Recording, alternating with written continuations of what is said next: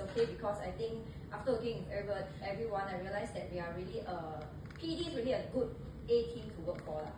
So okay, P team, P for passionate, P team to work for, and yeah, and I think I'm really blessed to have like worked with different people in PED. I think I also started over the weekend. I started thinking about like all the portfolio that I got to experience during PED. It really is. I would say I really managed to try very different things in PED. So when I first came in, it was like data and reporting stuff, and then somehow I got roped into partnership team, working on all the inclusive training things, and then also after that, somehow or other, I also got roped into BD's team, working on like digital platforms. So like it was really very different. So even though like it was a good like 4 years in PD, I think it never really felt dull.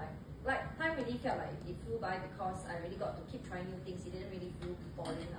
So but at the same time, I know that there's always this inertia to move because like we are always more comfortable with somewhere more familiar. But I think it's really time for me to move on to look at new perspectives within SSG so that I can understand other parts of SSG work beyond like engagement stuff that SSG does. So yeah, I'll be an RD, I'll be on level 12.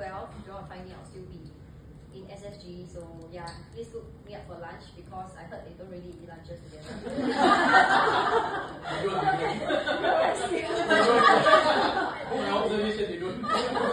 Your canteen she will change that. Like separately, I guess. Then y'all can still join me for yummy lunches. Yeah, tasty food and at clean places. Yeah, like breakfast got leftover, get to us to come out again. Okay, yeah.